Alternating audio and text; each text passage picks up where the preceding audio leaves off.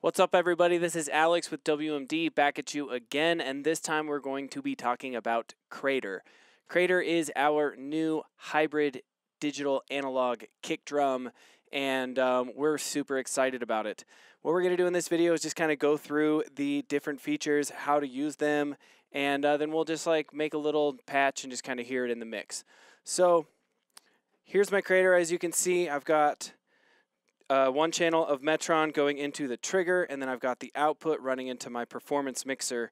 My Metron right now, I've just got it in fill effects mode, so I can just hit channel 1 to manually trigger it. So that's our sound right there.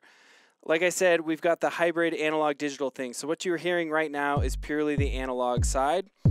This is an analog oscillator with a VCA in an envelope and a pitch envelope that gives you kind of that 909 sound. So we can just tap it here, and we've got different decays. We've got a super long decay on here, so you can get that kind of like giant 808 kind of sound. We can bring it back, and we can get really, really short here. So we've got pitch. This goes from completely inaudible subsonic sounds about to there. And then we've got the pitch envelope, which when you turn up the amount, you're turning up where the pitch envelope starts, and then decay is the length at which the envelope's going to take to get back down to the normal pitch, right? So we can get those crazy space sounds. And we've got this nice long pitch decay. We can bring it down short, and this is how you add attack to the analog side, right? So this is a good place to start.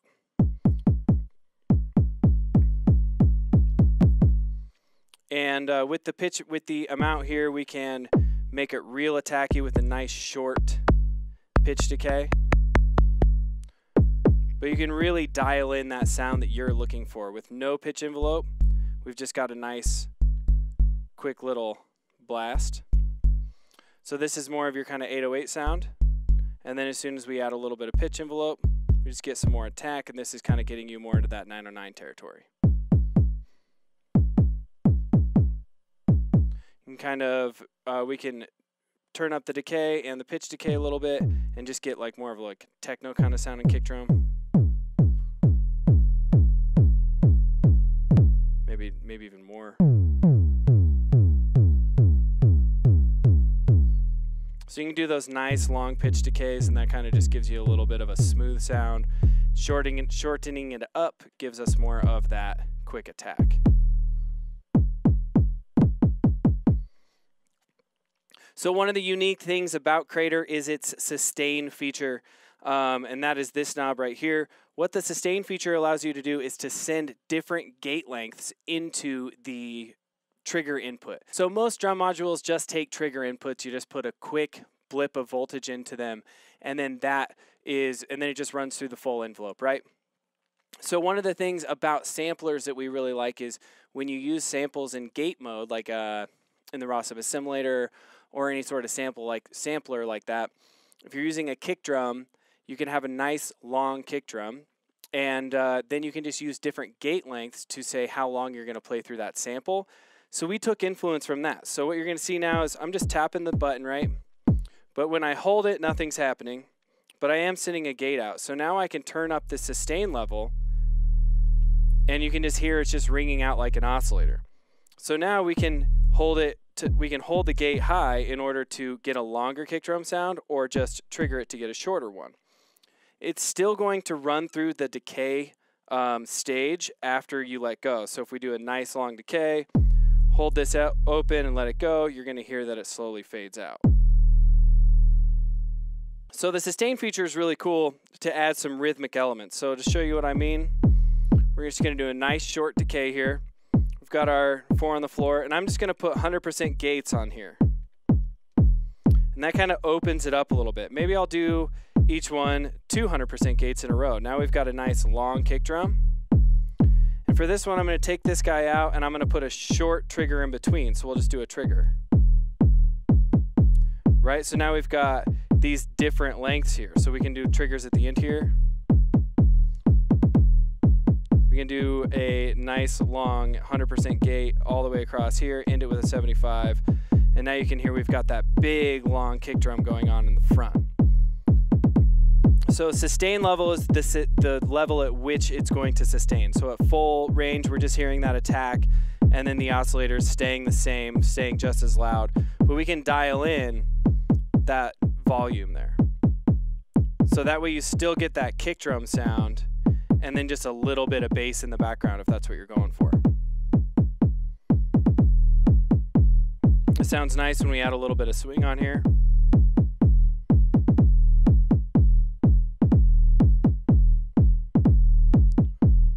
So this is just a way to get more sounds out of the single module with just a single sequencing lane.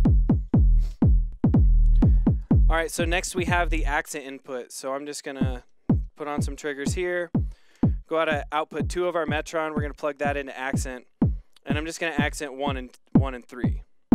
So this just makes that initial hit just a little bit louder, a little bit more intense. You can see that we're making it to the top of the LED range on the indicator here.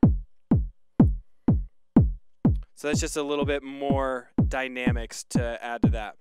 If you want to use an accented kick drum all the time, you can actually just run triggers into the accent and not use the trigger inside or the trigger input, and we're going to be using the full range of the VCA the whole time there.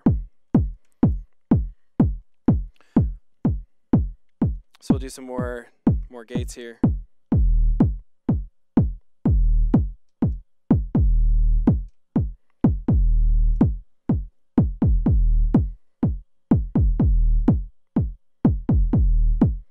All right, so to keep going on the analog side of things, we have this clipping circuit, and this is distortion on the waveform. So this is no distortion. We're just gonna add a little bit by going into the middle here. Just get some more high frequency harmonics. And then if we go all the way to the right, we've got even more. All right, so now next to the accent input, we have the saturation input, and this is a variable distortion. So I'm going to take an output of Volterra and just use it like a offset, and we're going to hear the different kinds of sounds of saturation we can get. So with this, we can add even more clipping to the clipping circuit, or just get a little bit of warmth. So here's what that sounds like. So this is no clipping, no saturation. I'm just going to turn up the saturation a little bit. So really nice, just like subtle.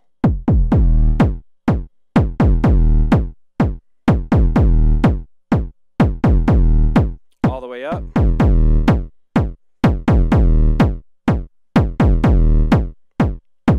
Back down. And we'll go into the middle saturations, or clipping circuit. I'm going to go all the way to the hard side. We can add even more there. So if you're trying to get a real distorted kind of gabber sound, that's how you do it. All right, so now moving away from the analog side, we're going to go to the digital side. The digital side is where we are going to get even more attack from. I showed you earlier we can do the pitch envelope to get a little bit of added attack. Well, we don't have any high frequency click going on, and this is a thing that you hear a lot of times in produced music. You've got different layers of kick drums on top of each other. Sometimes people will put a hi-hat sample in there, filter it out, and that just gives you a little bit more attack to cut through the mix. So what we did is we made a synthesis engine, and we've got the click timbre here. So these are the different styles of clicks. And then click decay is just an envelope over those clicks. And the more you turn it up, we actually have a noise circuit in there that does a little bit of delayed noise to kind of simulate sympathetic vibrations in the room, give you more of like a snare rattling kind of sound, or just kind of a body sound. So let's hear what it sounds like. So I'm going to turn the click level up. You can hear that noise right away, right? So I'm going to turn that back so we only hear the click. And I can turn that up real nice and loud so you can just hear the clicks, and then here's the different sounds.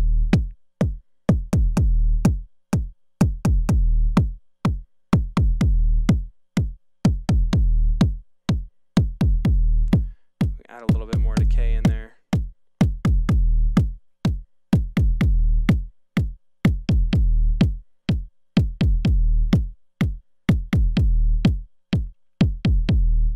So this just allows you to really dial in that high-end attack that you want.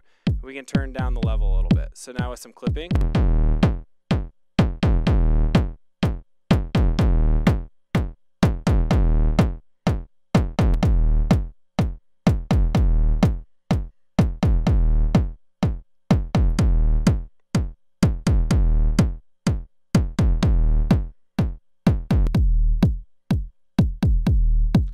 So you can hear, even when we've got the clipping going on, the digital side really fits in there and just sounds really nice. All right, so the next thing we're going to show off is the volt per octave input. So why would you want a 1 volt per octave input on a bass drum? Why would you want to tune the bass drum? Well, there's a couple different reasons. One, you might just want to tune the bass drum to the track that you're playing. A lot of producers really enjoy having a tuned bass drum that just like fits in the mix and sounds a little bit and just fits in with their bass lines and all their melodies and stuff. Another thing you can do is use it as a bass line itself, right?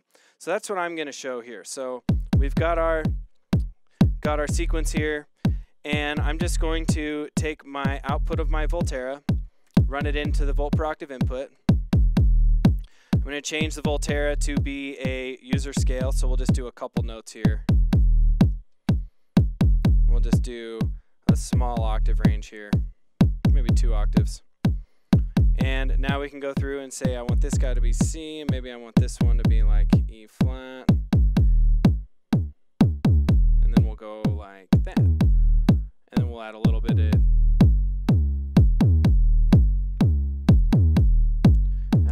decay. You can hear that that's really nice. So this tracks really well. And now I'm just going to add the fracture into the mix so we can just get a little bit more of a sound of what it's going to sound like with another drum in the mix, right?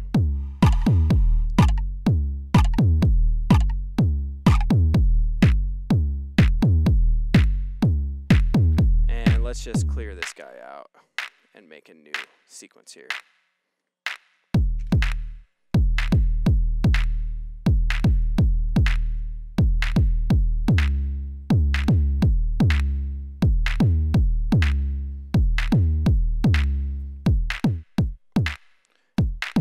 And then I'm going to use my gate lengths.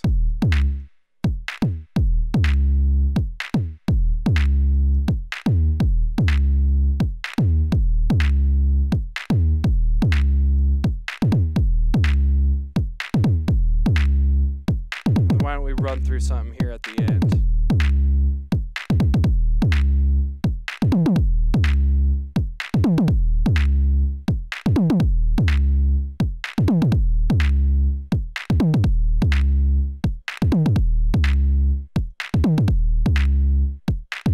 We can run the whole gate open.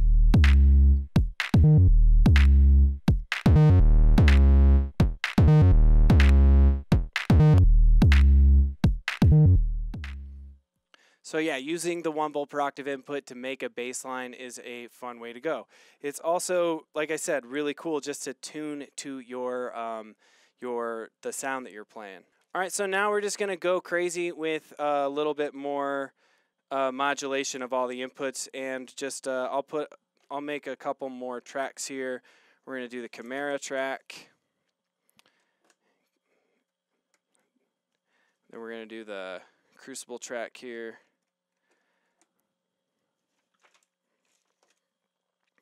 Part of my long cables, I'm just going for it right now. So here we go. Let's take this guy out, clear this out, and just make a new line. There we go. Add our Chimera in here.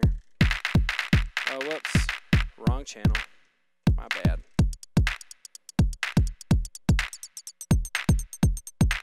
And then we'll go and do our Crucible.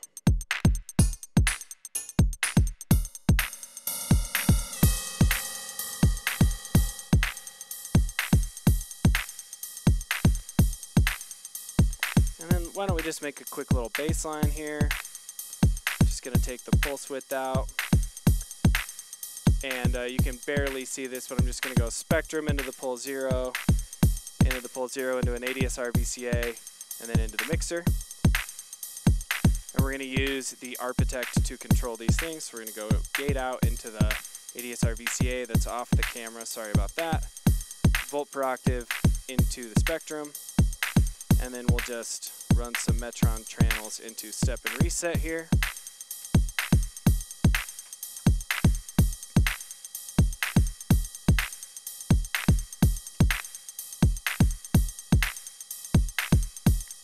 Add some resets here, and we'll get this guy going. See what it sounds like.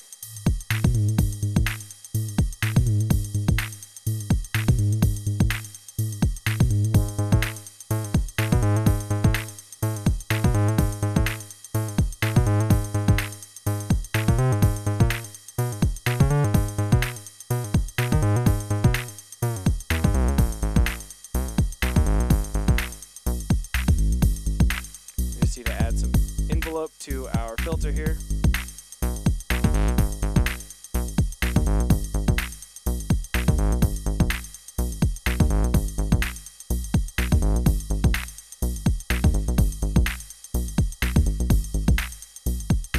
Now let's do some 4 on the floor action here. We'll switch this guy up to be on the offbeats here. We'll tune this guy to be in tune.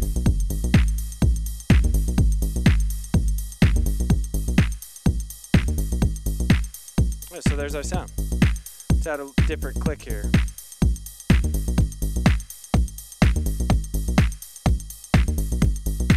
Ooh, that one's nice. Maybe a little bit more pitch envelope.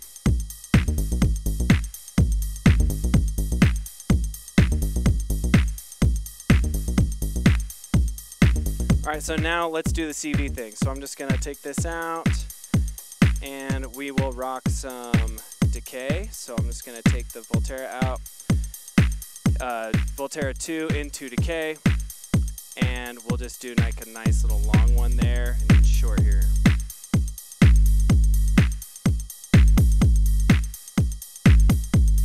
There we go. Now I'm going to take another output of Volterra. We're going to run that into the saturation. And I'm just going to record some knob movements for saturation.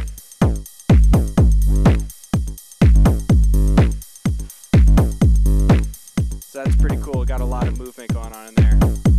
And if I take up the clipping here, you can hear that now. We've got a little bit more just movement going on.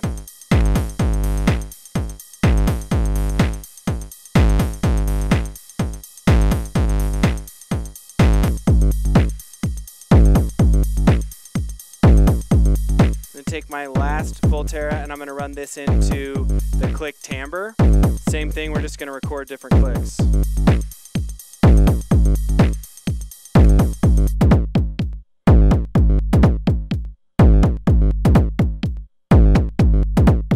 So now we've got different clicks going on.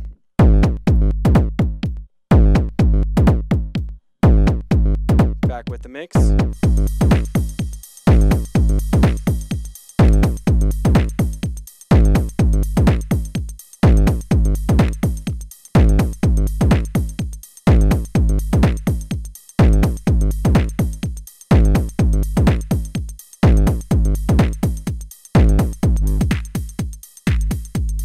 No saturation, I just took over this knob of Volterra there, and then when I let go, we'll go back to that sequence.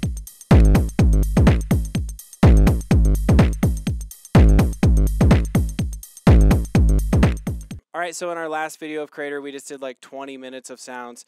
There's a bunch of FM stuff in there. There's just a bunch of more experimental uses. But I just wanted to go through and show you how the thing works. And hopefully you guys are as excited about it as we are, because we are pretty pumped up. So thank you so much for watching, and be sure to like and subscribe. And if you need a Crater, go to the WMD website and check us out. Thank you guys so much. We'll see you guys next time. Peace.